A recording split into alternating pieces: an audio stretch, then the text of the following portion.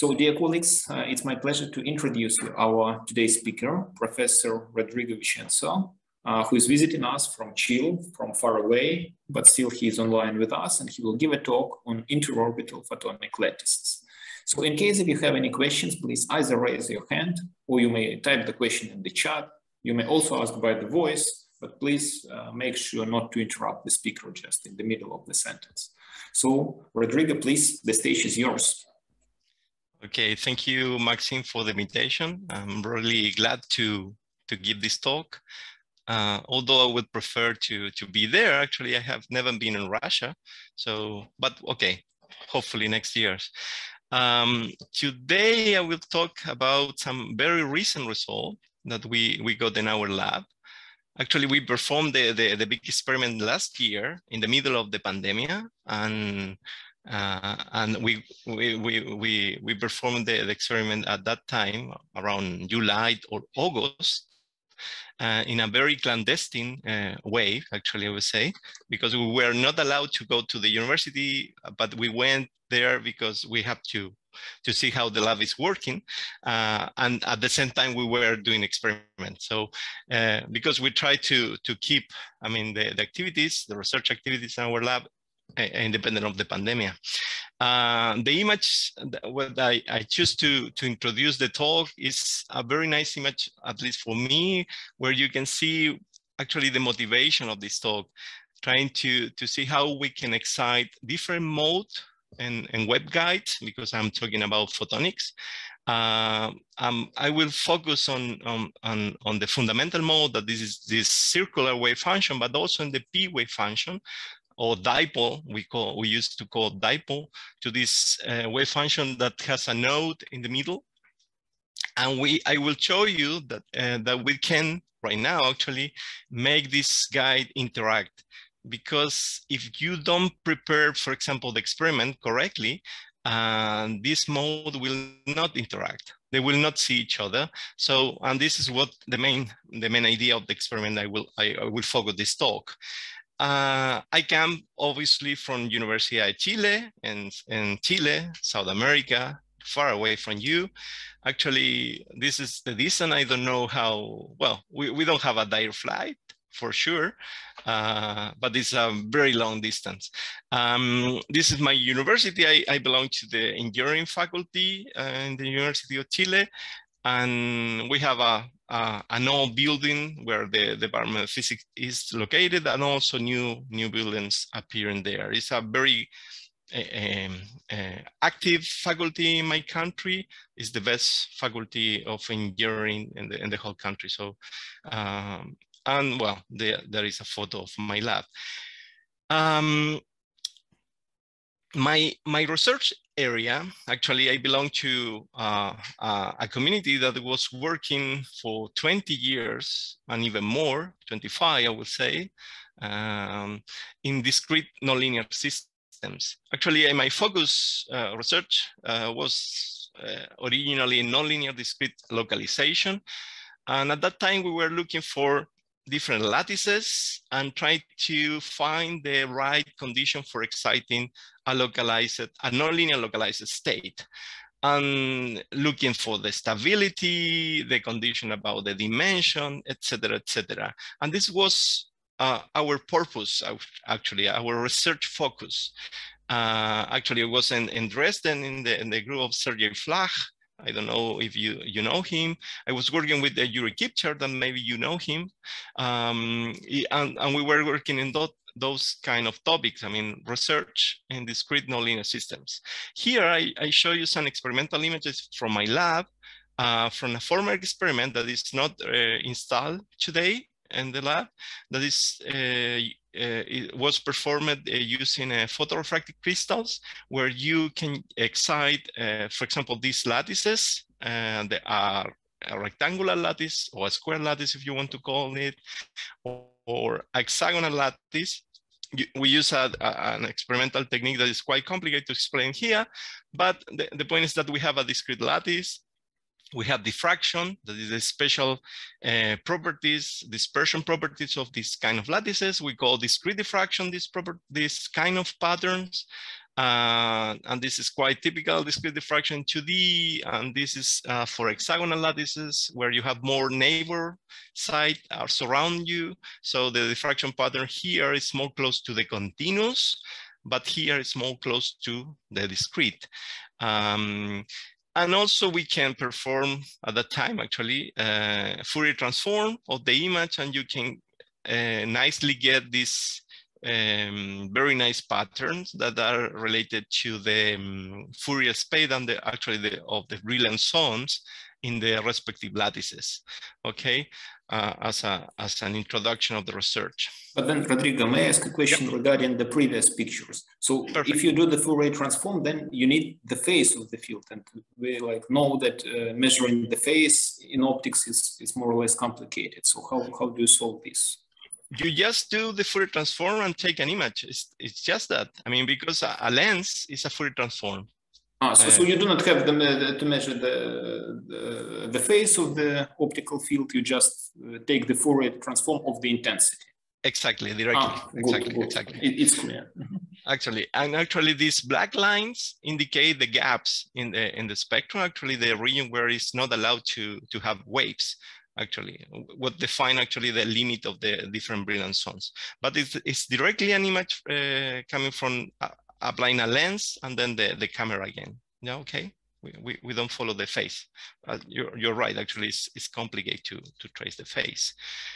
A discrete system or a photonic lattice is composed of waveguides. This is our basic ingredient, and when I talk about this kind of system, I have to talk about a general system where you have some kind of oscillator that could be a drum, could be a pendulum, a potential wave from quantum mechanics. Doesn't matter, actually. The only thing you need is kind of a place where you can study waves, and including restrictions, because restriction allowed to generate certain kind of mode and discretize the number of mode and the number of energy, etc., etc. Actually, you can play this game with soda cans, or with acoustic resonators, or with micro cantilever oscillator as well, etc., etc., etc. You can find this phenomena everywhere, or you can excite this phenomena everywhere.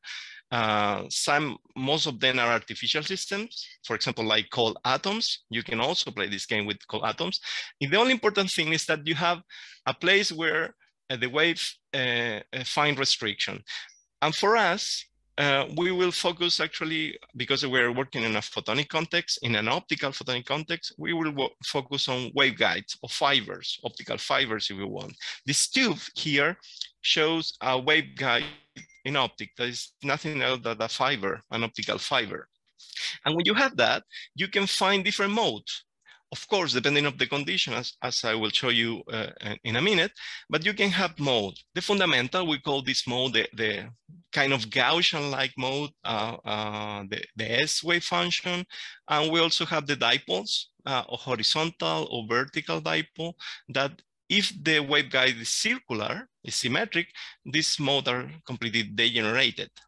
But as I will show you, our waveguides are elliptical. So the modes are not degenerated, and some of them are more tricky actually to excite experimentally. When you have the restriction, you can have different kind of mode, different node, and different kind of beautiful patterns there. But that will depend on the specific parameter of the waveguide. As I have wrote here, a same waveguide can behave as a single mode or as a multi-mode, and this will depend on the excitation essentially. And this is nice from optics, because you can create a waveguide that will be, for example, single mode for red light, 633 nanometers, and the same waveguide, you can go to the lab and excite with a green laser, 532 nanometers, and you can excite in the same waveguide a higher order mode, because you in optic, you get a restriction that depends on the wavelength. And this is nice because in quantum mechanics, and this is the game we play with when we learn quantum mechanics, that if you have a potential well, you will always have a fundamental mode. Always, you always have a bound state, okay? Because the mathematical condition is always fulfilled, and therefore you have a solution. But if you want to have higher order mode in a quantum potential well, you have to overcome some restriction. And this is the restriction essentially tells you that you have to have a deep enough potential well, okay, this is okay, or at the same time to have a wider potential well. And this is what you learn in quantum mechanics. But if you go to optics, you get almost the same situation. The width here is W, and tell you that this W is larger, more mode will be possible to excite. The contrast, the refractive index contrast, this delta M parameter, this is the important thing, because this is what generate the waveguide, allow you also to have more mode. If delta N is larger, this restriction is smaller, and you're allowed to excite more mode. But also, as I told you, you can play the same game with the lambda, with the wavelength, because you can have the waveguide fabricated with a given width, a given refractive index contrast, but you can also play by changing the wavelengths. And this is how we started to play this game several years ago, when we somehow find, just by chance at that time, was around 10 years ago, that we simply changed the wavelength, and it started to appear different mode that we were not expecting, because we were not studying higher order mode. And experimentally we found it, and then we started to be interested on these games of trying to excite fundamental and multimode, and trying to think what can come out from this interaction, okay? Sorry if I'm going too slow. I will be a bit faster now. So you have a waveguide, and now we focus in creating physics, because a waveguide is like an atom, and this is the main message of the talk, that we will consider a waveguide as a 2D atom, because the fundamental equation is exactly the same. So the solution must be the same. What can be different is the interpretation, because quantum mechanics people used to give a different interpretation of things, but the mathematical equation is the same. So I expect the same solutions. So we have waveguides, and we try to couple with a close waveguide in the universe. What I'm talking about the universe, because if you have an isolated atom in the universe, you will not have physics. Actually, you will have just an atom and nothing else. But physics and life start to originate due to agglomeration, due to the interaction between different atoms to create molecules, and then complex proteins, for example, and then life. So if you want to study physics, you need to somehow interact something. And this something will be for us, the atoms or the waveguides. So we locate a different waveguide close to the first one, and we start to study what is the result of that.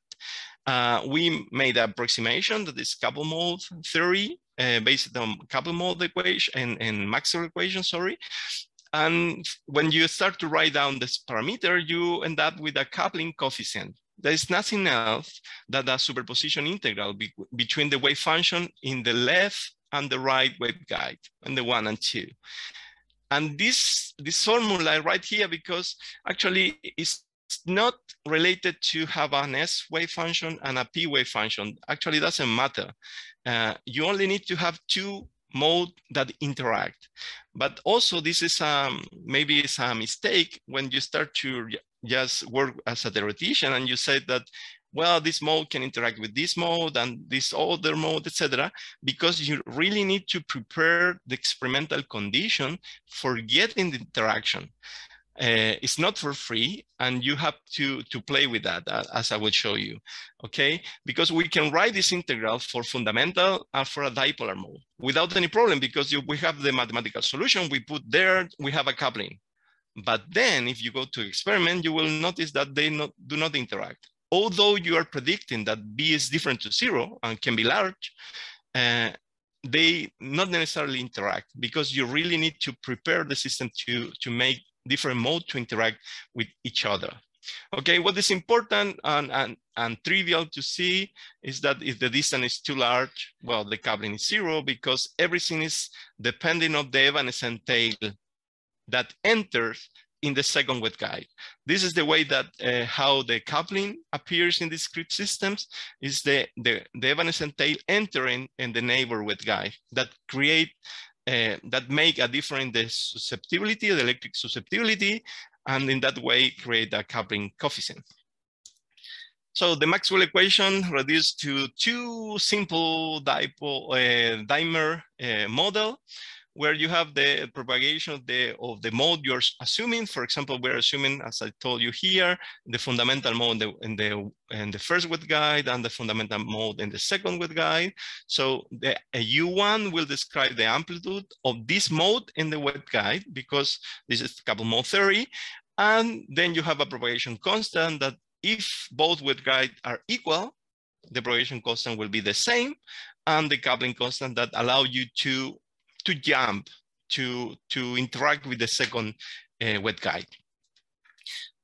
If you excite the system, I'm talking about only linear physics here. If you excite the system, you will notice that, for example, the first waveguide, you will notice that the power will evolve as a cosine function, and the power in the second waveguide will evolve as a sine function. But at the end, you have a periodical transfer of energy. That's all. I mean, this is simulation, this animation, simple animation, and this is the experiment. What is quite nice, actually, if you fabricate a dimer, yeah, and you use a material that is has some dopant, you can excite fluorescence, and you can take images from the top. Actually, in our lab, we cannot do that because the material we're using is not fluorescent, but this is made in silica for in our lab, but fabricated for a different colleague from Jena, Alexander Samate. And you can see how the periodic transfer of energy is producing, and that the model correctly describe the system experimentally. You can go to the experiment and you can measure this coupling constant. That is actually all this dynamics is governed, is controlled by the coupling. I mean, the interaction between the coefficient. Here is C before I call B, sorry for that. But what we know is that there is exponential decaying tendency depending on the distance, okay? What is quite trivial, because if they're far away, they simply go to 0, the interaction between waveguides. In our lab, we installed this technique since 2 years ago, I would say, but with all this stuff from the pandemic, from a social conflict also in Chile. So we have been 2 years very, very not in the lab as we would like to, but nevertheless, we installed the technique consisting just to have a femtocycle laser with this focused inside a glass material. This is a borosilicate glass material, which is quite common. Actually, it's used for screens, or for the cell phones, or for the Pyrex is borosilicate. I mean, the Pyrex that you put in the oven. Essentially what you are doing, this is a theory behind, actually it's a picture concept about what you're doing actually with the laser. Just kind of reordering some molecules, and that way you are increasing the refractive index contrast at a specific position where you are focusing the light. The changes, what you do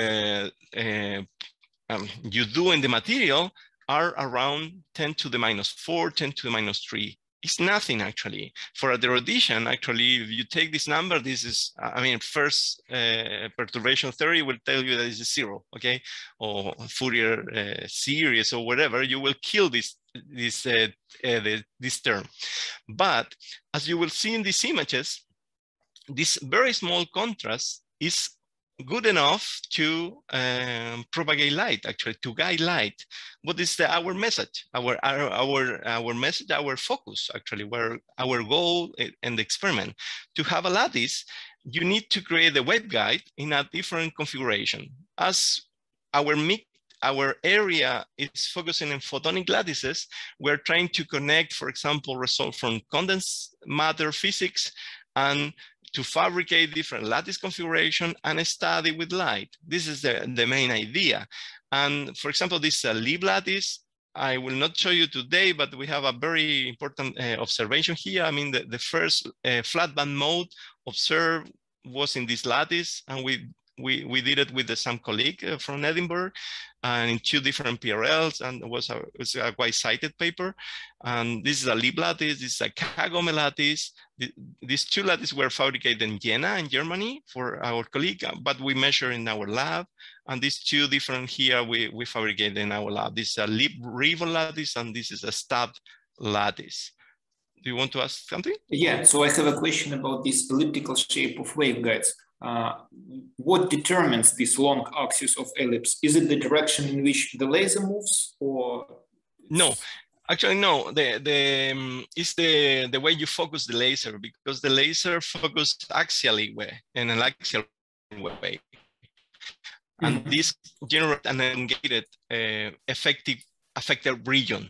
So is the focus of this stuff. There are some techniques to correct this ellipticity, but at the end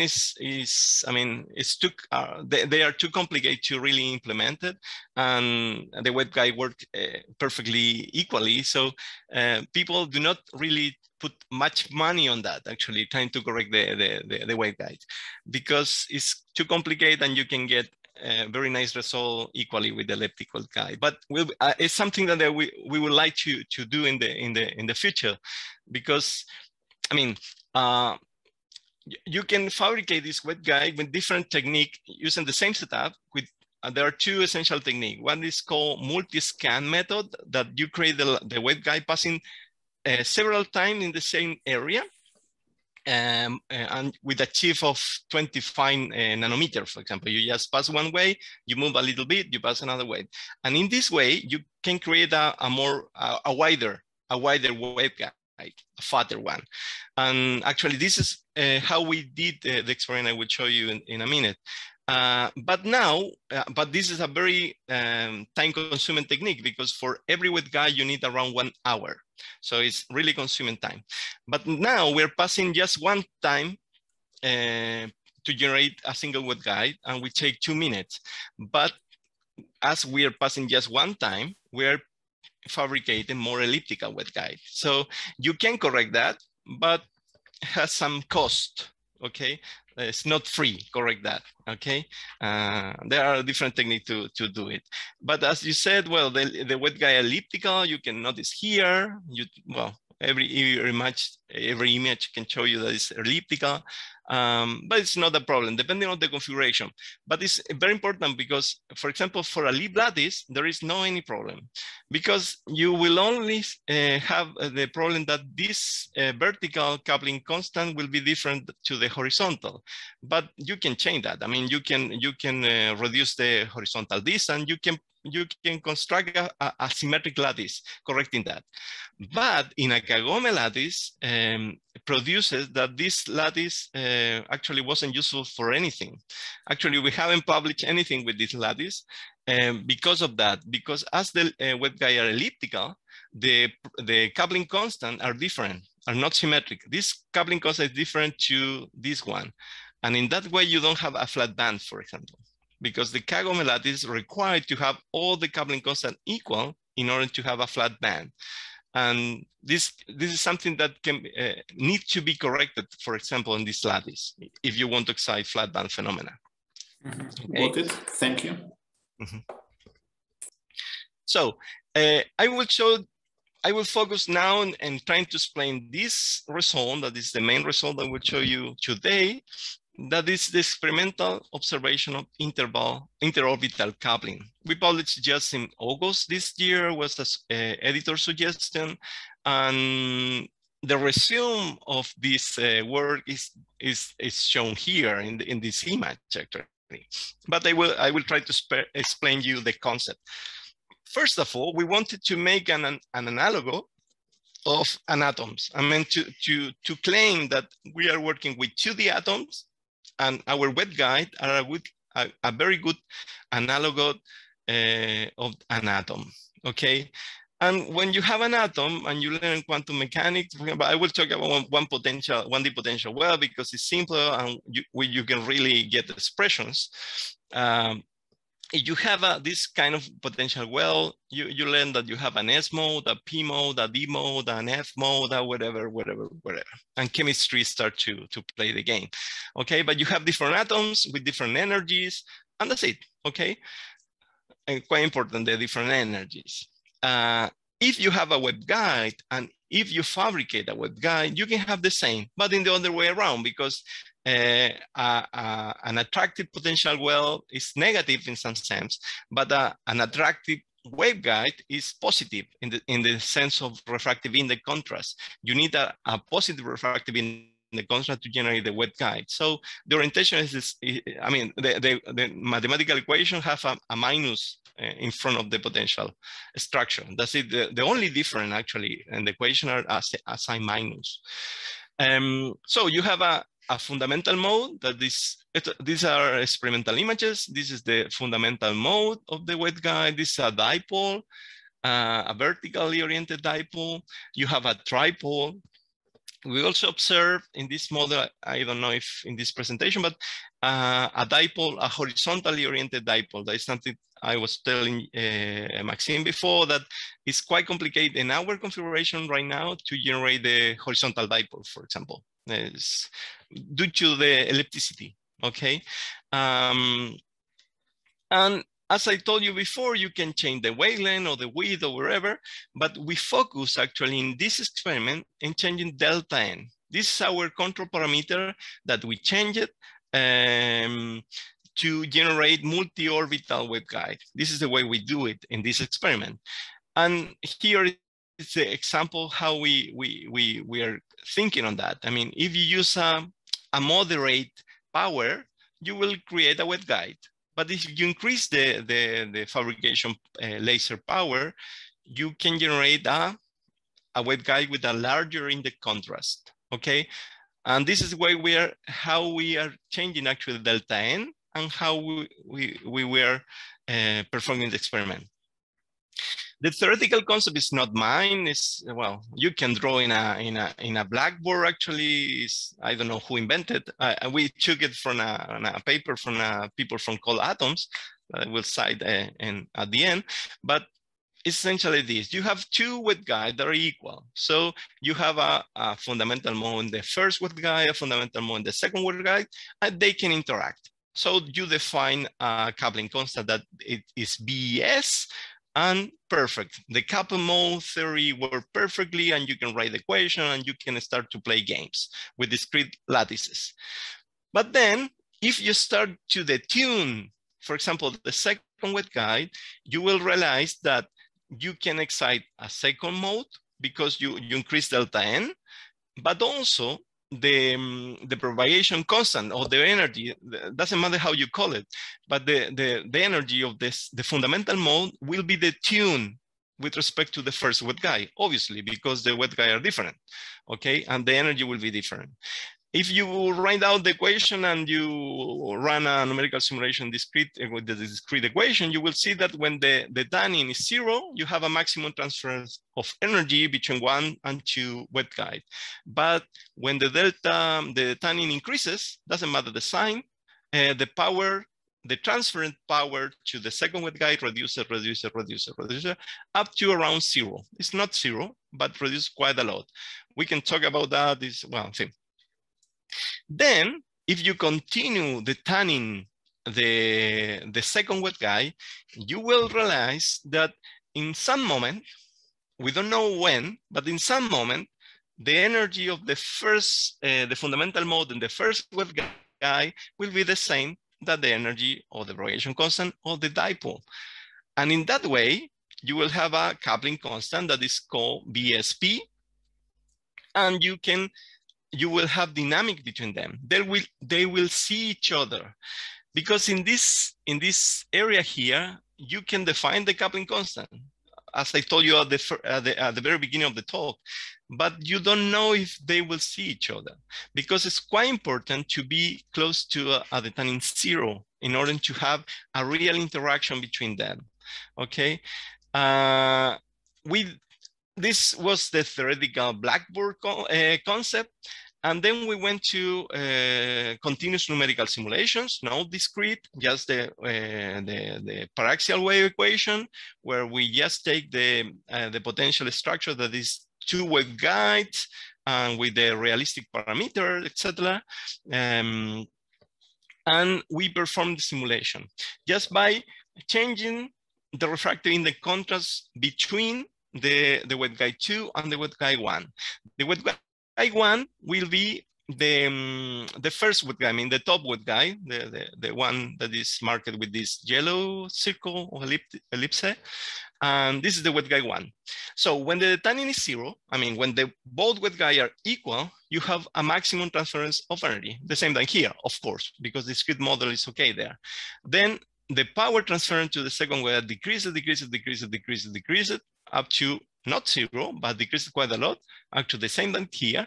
But then, and this is interesting, the waveguide, the second waveguide, the one on the bottom, as the refractive index is increasing, in some moment, in some parameter regime, depending on the waveguide profile, etc., it's not that simple to compute this. You start to notice that the color is changing. And the color changing means for us that the second waveguide starts supporting a second mode, because the threshold condition that I told you before is start to be fulfilled.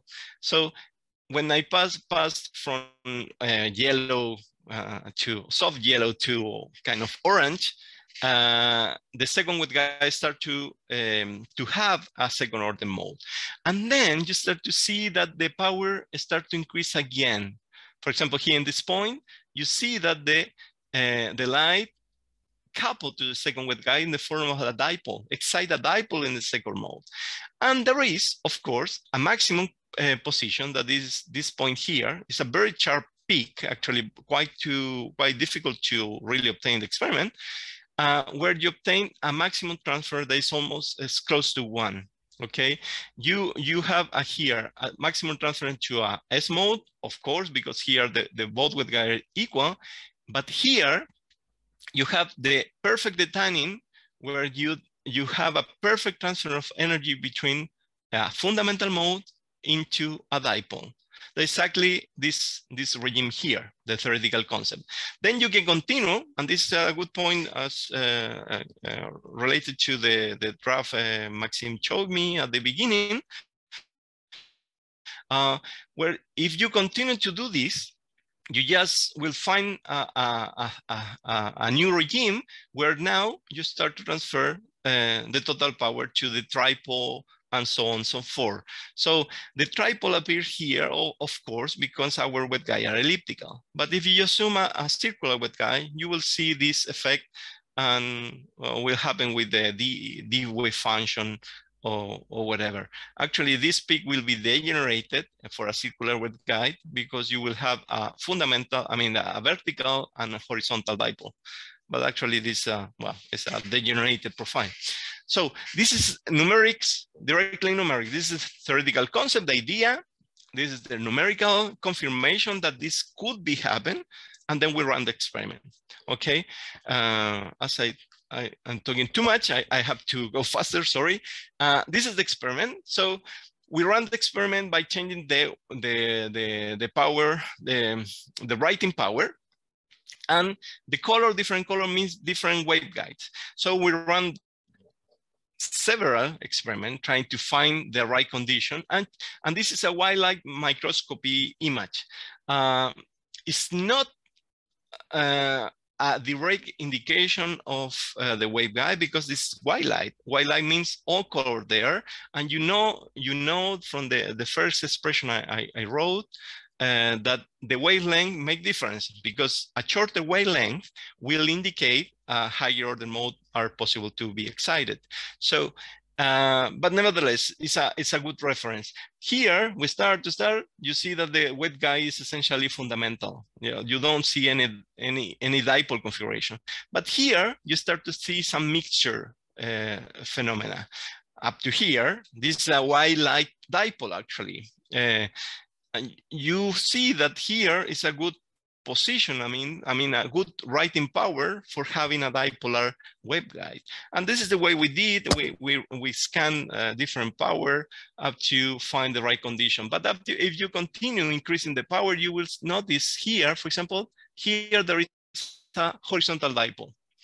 Okay, actually you see that the horizontal dipole, and this can be seen here, actually fundamental, the vertical dipole, a horizontal dipole, a tripole.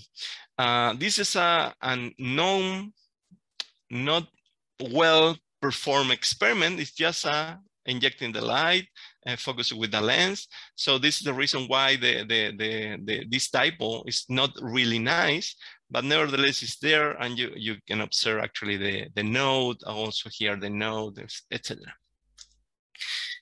To see this observation, I mean the prediction from the numerics, we ran a lot of samples. We fabricate several samples, and we run a scan method, a set scan method, because we don't have fluorescence, so we cannot take images from the top, but we can take images from the output phases.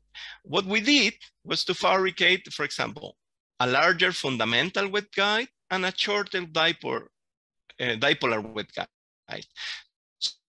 So in that way, we know that we can trace perfectly the dynamics, okay? Because here, only a few part of the energy will jump.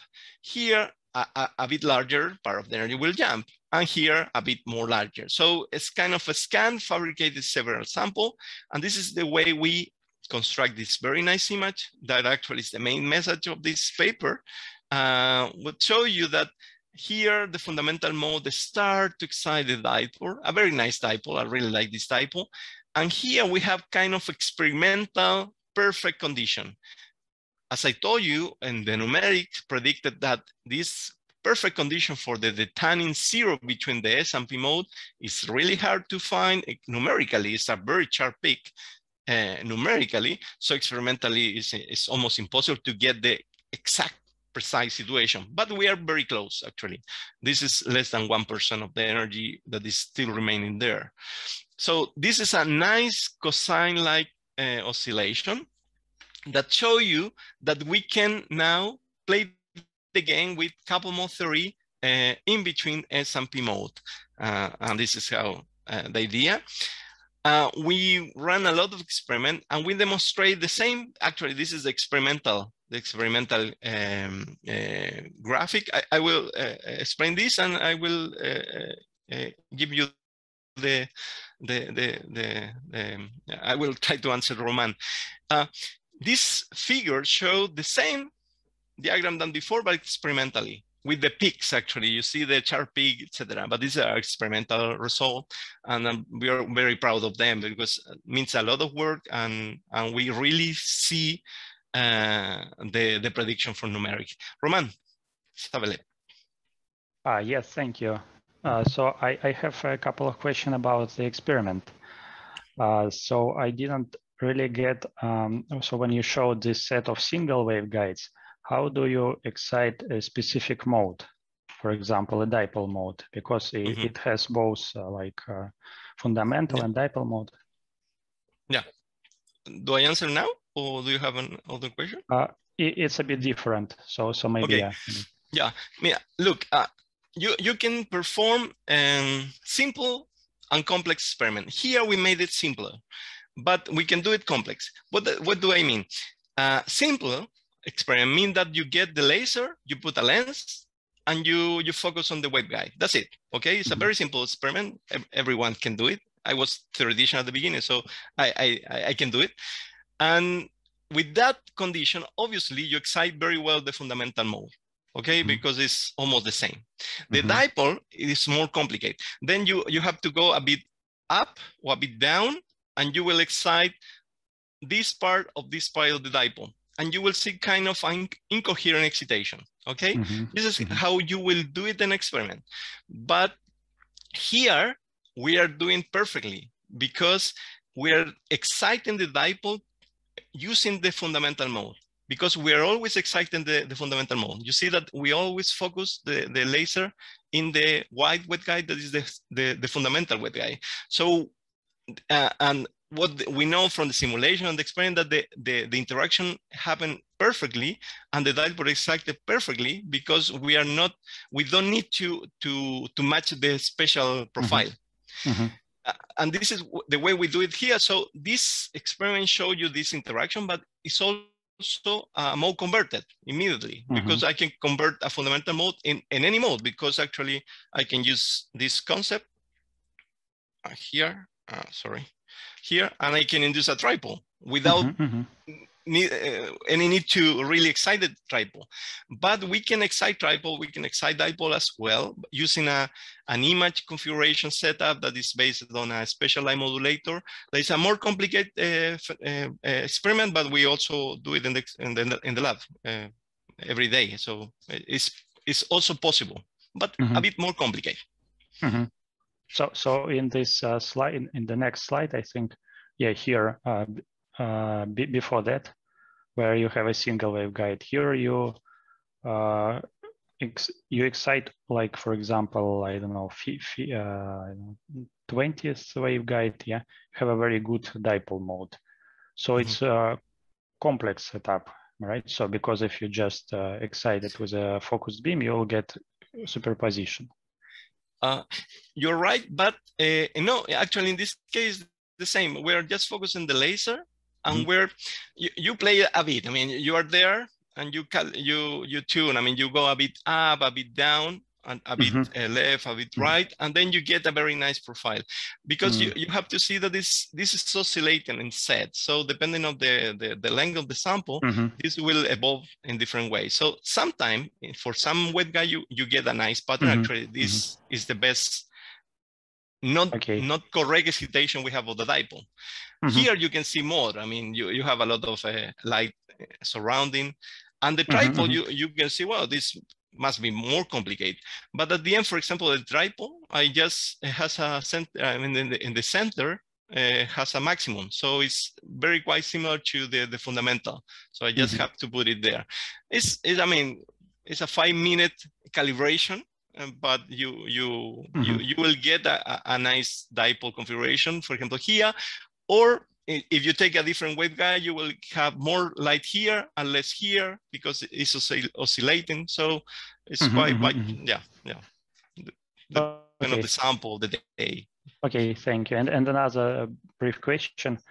So the power that you apply defines the this delta n, right? So I wonder, can you change the power during the writing of a single waveguide? So, for example, to make a periodic waveguide, is it possible? Yeah, everything is possible in the fabrication process, because we automatize everything. So we just, I mean, we up to now we are only fabricating equal waveguide. I mean, along the propagation distance, we're just fix the power and write the waveguide. But we can change in time also, but essentially it's an issue about automatization. That's it, because we control the power with a wave plate, a rotator. So it's simple. It's simple to do it if you want to do it. But how fast it's possible to do this? So, for example, how small can be the period of this waveguide if you change the power harmonically? Can you make it like 1 micron, or it would be much larger? We fabricate our waveguide with 0.4 millimeter per second. This is the way we are really moving. And this will give you, I don't know actually, because these are two different parameters. One is the plate that is moving, Mm-hmm. And another one is a rotator that you have to do this or this in order to give more or less power. So they're in principle completely separated, but we have never do it in a loop trying to really, for example, try to be writing and the other guy doing something like that, for example. Mm-hmm. We could try it. I don't think could be complicated, although a resolution of micrometer could be too much, I would say. I would say that it will be, our resolution will be more close to 10 micrometers. This could be more reasonable, but well, depend on the optimization. As the waveguide is I mean, the writing velocity is small. I mean, it's such slow velocity. We can do this quite fast, I think, but I don't know the time of the rotator. Okay. Yeah, but it's doable. It's doable. Yeah. Okay, thank you very much. Oh, you're welcome. Good. As always, I always running out of time somehow. Yeah, no problem. Actually, we can a little bit have more time, so it's okay. Not... Thank you. Sorry for that. I always like that. Well. After that, I showed you that we can convert doing the using this concept of the resonant condition, a fundamental mode in a dipole, and we can make them interact, because it's important to tune this coefficient and the propagation constant of the energy in order they interact. As I told you at the very beginning, when we started to play this game before fabricating lattices, we write down the models and we allow this mode to couple to this mode and to this mode, and everything was correct as tradition. But then the experiment told us that this is not really possible if they're not close enough in propagation constant or energy. Okay, you need this resonance condition in order they really interact with each other. Okay, this is a very important point. We characterize the system. We fabricate different lattice, different dimer configuration in order to construct the coupling versus distance figure that is important to fabricate in a lattice. We also offer a system that is a tripole. And this is connected with the question of Roman, that actually we wanted to generate a beam splitter, but a phase beam splitter, because usually a beam splitter is separated in two equal parts, for example, a beam, but without any phase difference. And for some operation in quantum optics, when the guy do a lot of logical operation on a chip, you sometimes need to change the phases. It's important to generate different mode. So our proposal was to use a waveguide that would excite easily here as a fundamental. Then we allow them interact with a second waveguide. There's a dipolar waveguide, so we create the dipole. And actually, this is the image. This is the first generated after the experiment. Actually, this is the way we generate the dipole. It's here. So we let them propagate, and then we let them interact with two different waveguides, single mode waveguide at the end to generate two beams. But now these two beams are dephased. Actually, this is a beam splitter, because this waveguide you can kill this waveguide. Although you have some energy, you can just stop the waveguide and that's it. So you will have a beam splitter, but it's with a phase different between the amplitude. Okay, this was a proposal thinking on quantum operation. In a few minutes, I will try to convince you that why it is important to have this interaction. Actually, this is connected with some Maxim work that's very interesting, actually, and it's about to study interaction between S and P function or D function or F function, wherever. Try to think waveguides or lattices, actually lattices, as an scenario where you play with all the coupling or possible couplings, possible wave function and everything. Why? Because there are some studies showing that, for example, this kind of interaction, due to the appearance of negative coupling constant, because the dipole has a plus and minus wave function. I didn't explain in the slide before, but this is the idea of the dipole, that you have a plus function wave function and a negative one. So this induces, depending on the orientation, a negative coupling constant. It's a way to do it. Actually, it was a goal for a lot of people working on that for several years. And this is a simple way to do it, to have negative coupling constants.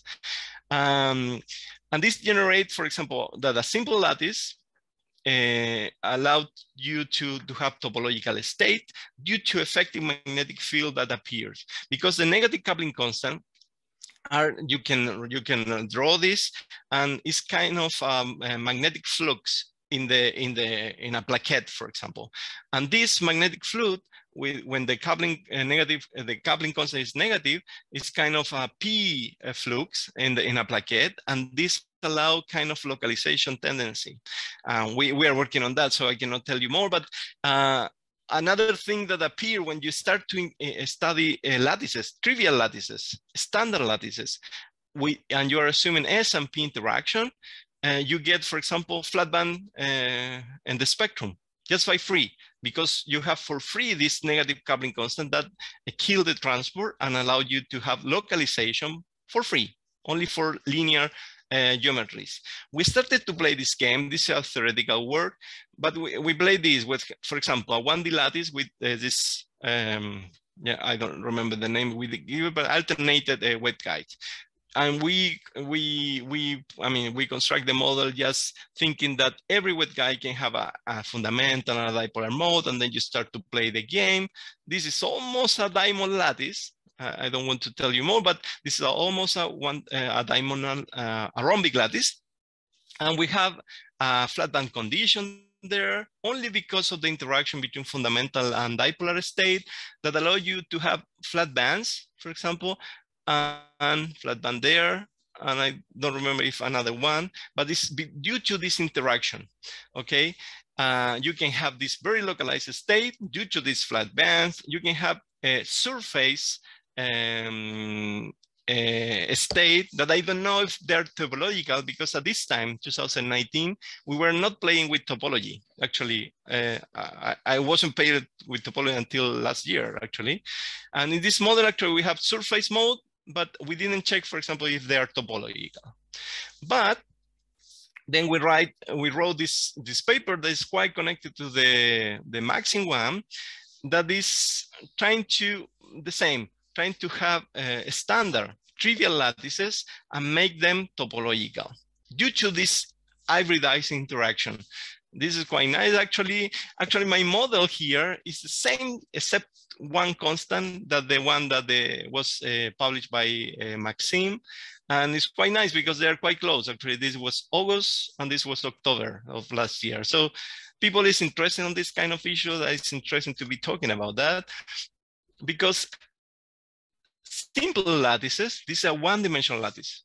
This is a one-dimensional lattice where here, theoretically speaking, we are allowing the interaction between S and P wave function. This increases the dimensionality of the lattice.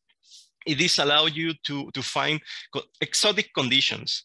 Actually, I cannot explain you much here, but you will see that this lattice, depending on the detanning between the S and wave function, you can have an input condition that will be immobile in a standard lattice, but in some moment, the guy evolves ballistically. Actually, this hole there means that the light split very fastly, but then recover again. So you can have very different, very nice thing that you cannot find in a conventional lattice. In a conventional lattice, you will have this pattern just like here, I think like in K equal to 0 and nothing else, only straight propagation. Also appears topological surface state. And this was the first computation we did. Actually, this FOA, it's an Argentinian guy that's working in our faculty. He is a topological guy, and this is the reason why he's in this paper, that he taught us how to compute the sac phases or things like that. So this was the first computation we did in topological lattices last year. And we demonstrate that although these are not symmetric state in the term like an S H lattice that is symmetric, is in zero and always the same, we demonstrate that this, the H state that appear here after the cone are topological due to the phase state, and these are the kind of, and this is the same method that Maxime showed somehow in his paper. But we also, as I told you before, what for? Well, because the interaction allow you to have transfer regime which are different. Then you also have surface state that are topological. And I didn't do anything else than allowing to interact S and P mode. But also, and this is more important for me because I work in flat band lattices for a while, you can also have flat band condition here. And both bands become completely flat and not dispersive at all.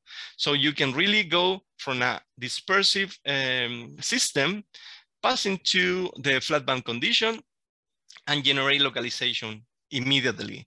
So this is a kind of a switch system where you have an interrupter here that you can, well, you can interrupt. Just to conclude, I wanted to show you some very fresh result, just to show you something different. This was published actually on Monday. It's a very simple experimental observation about how the compression of a lattice changes the transport properties. This is quite trivial. This experiment that was published, actually we are performing a different one right now that is much more complicated. But I cannot tell you much more about that, but we show you that somehow the flat band localization persists, although we're not in the right limit. Some time ago, some people was claiming that, for example, actually you can compute it. A leaf lattice will lose the flat band once the diagonal coupling is switched on. But we face that and we fabricate different lattices where as we are decreasing the lattice and we're compressing the lattice, the diagonal interactions start to be more and more important. And this is what we study actually when this flat band localization is lost.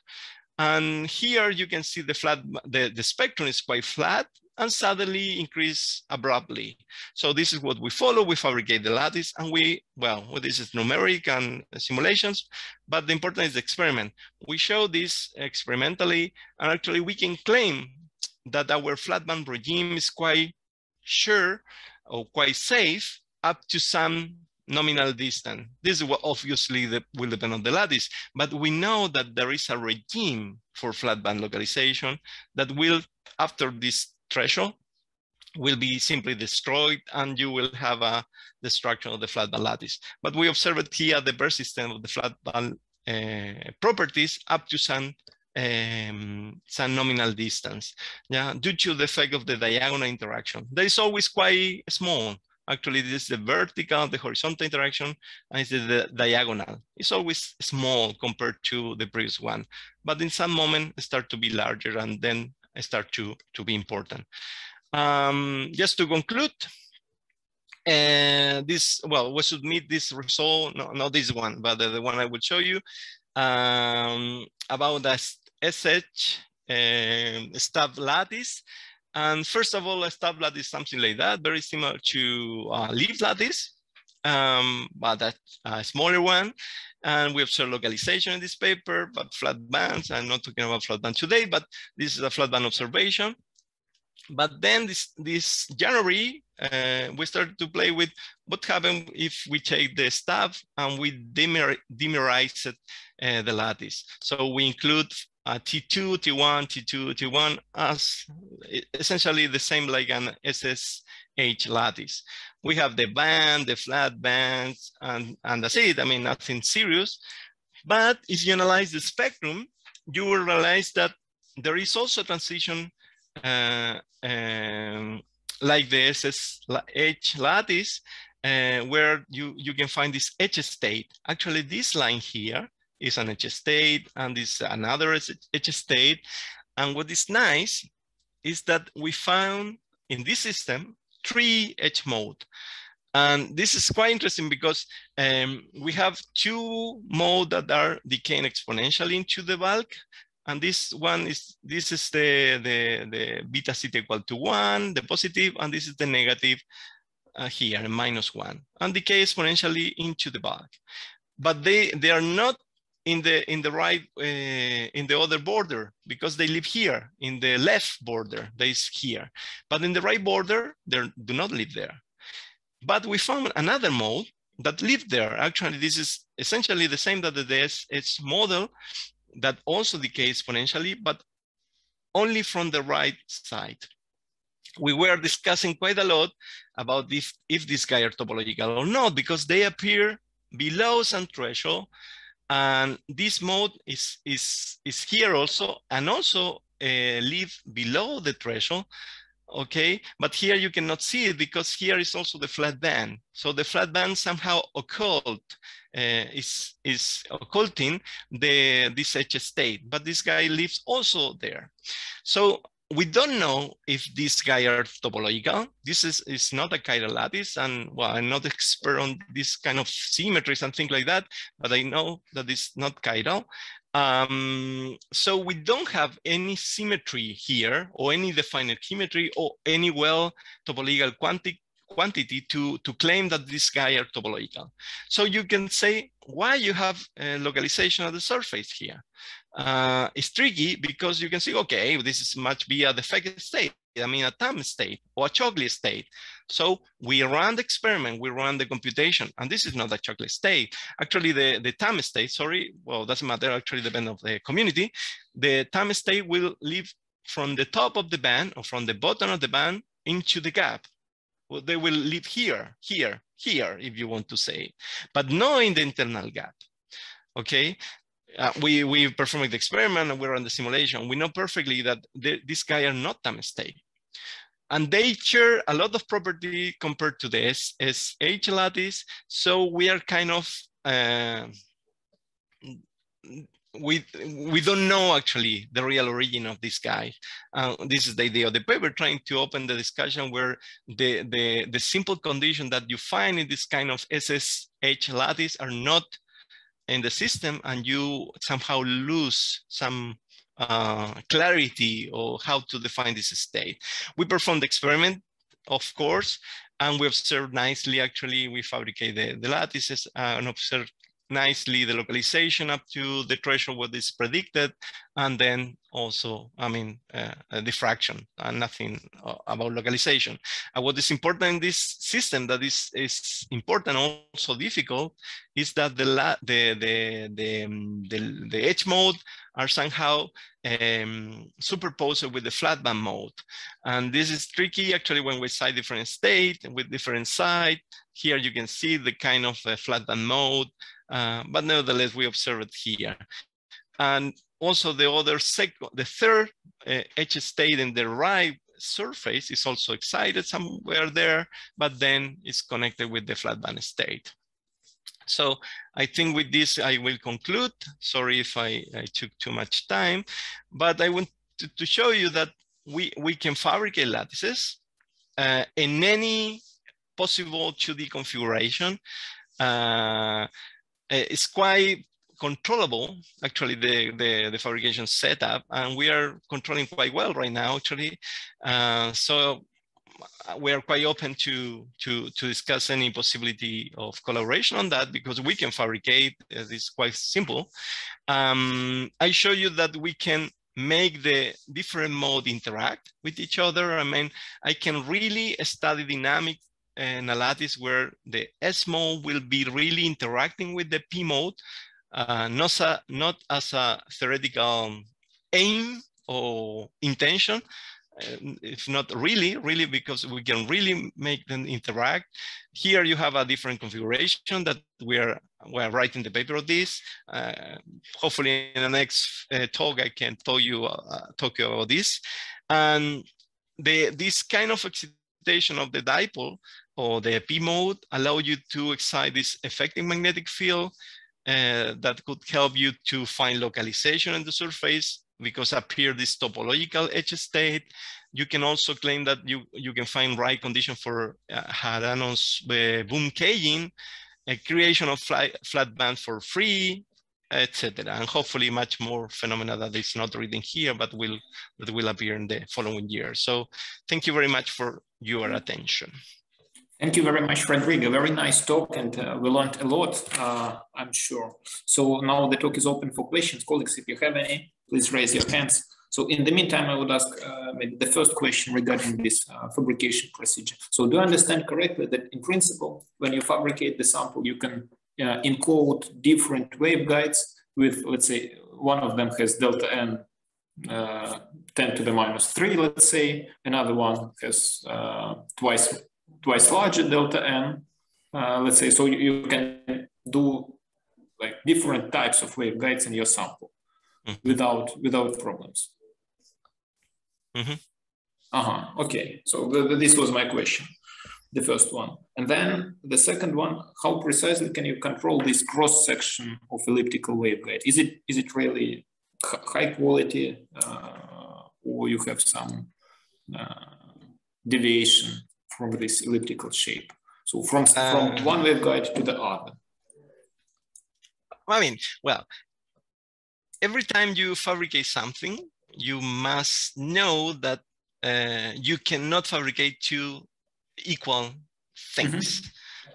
Two cars are not equal, two pens are not equal. So here also, because the glass, I mean, it's a glass, it's a borosilicate glass, so has a difference in density. We believe, or we want to believe, that this is quite homogeneous and that all the waveguide will be the same, but sometimes you get some differences.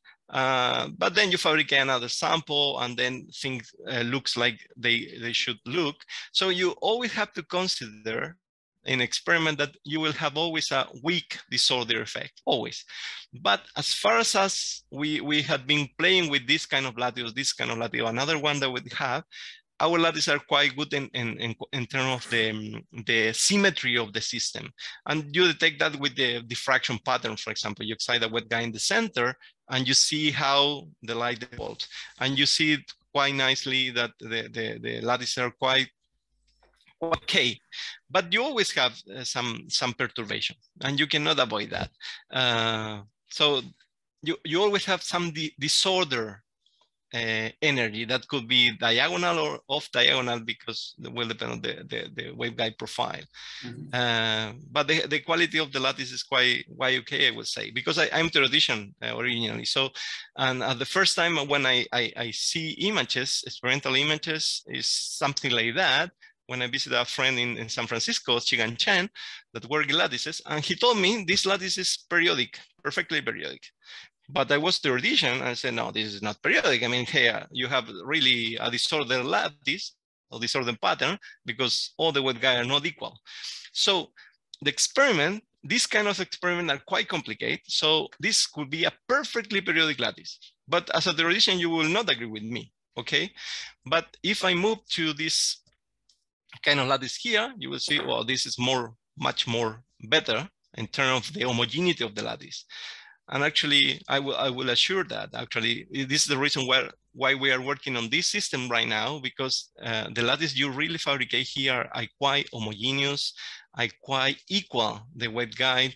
So I'm really confident of that right now with the technique we have.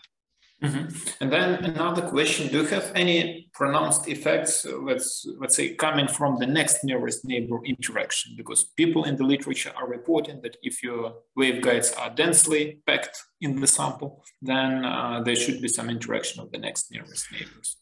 Yeah, well, I showed something about I have too many. Let me go faster here.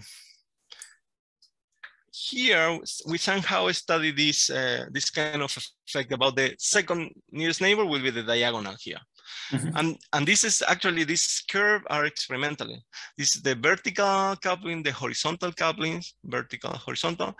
and this is the diagonal, the second order effect. So the question, the answer will depend on the propagation length. Our lattices are right now short. I mean, we can fabricate up to 5 centimeters.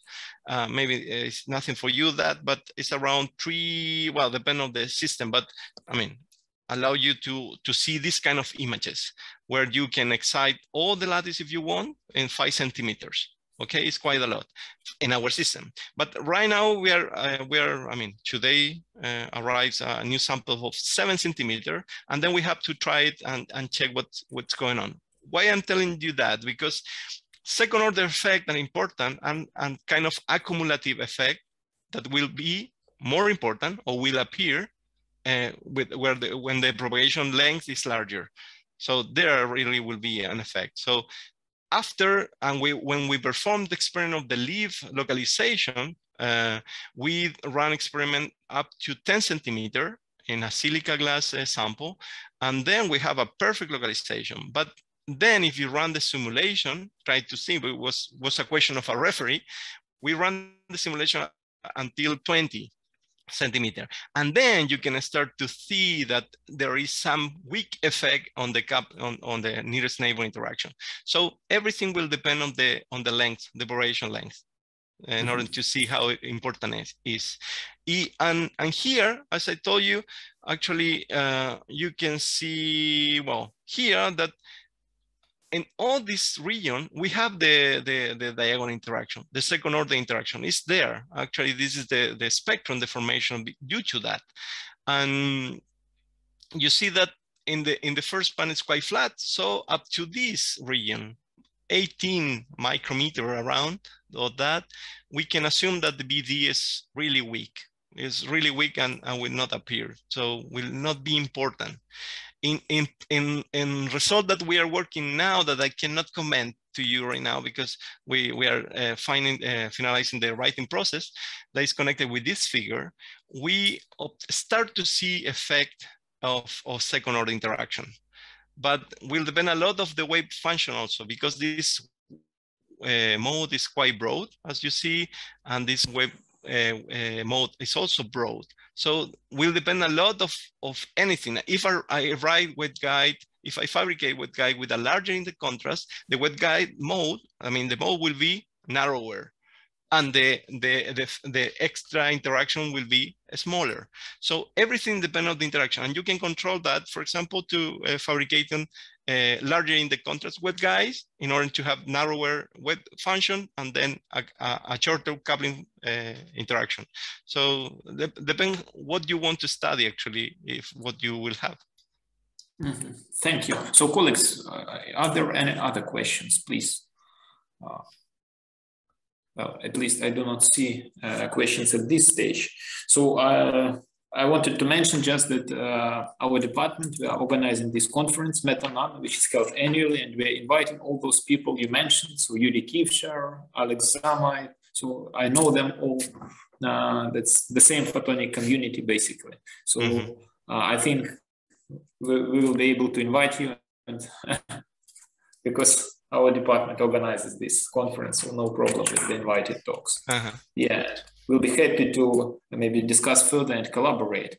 So in the meantime, we will think a bit about some maybe proposals which are compatible with this platform, because we had a lot of experience with microwave stuff, but not that much with optics, and we have to keep in mind this elliptical shape, some fabrication details. But I believe we can propose some interesting things, because topology is interesting, but nowadays people are looking on this higher order topological stuff and so on and so forth. And this might be really some high impact work if we try to combine our efforts, I believe. Yeah. And we are also, we will be also happy to assist somehow with the theory, because I have several bright PhD students. They're really trained in theory. So calculate any topological invariance, whatever. So we'll be happy to assist with that as well. Good to know. Thank you. Yeah, so thank you very much for coming, Rodrigo. So stay in touch and have a good day. Yeah, the same to you. Virtually coming, you mean? Yeah. So thanks for everyone for participating. Thank you very much for the talk. Very interesting. Welcome. Thank you. Okay, good. Yeah, goodbye. Goodbye. Thank you.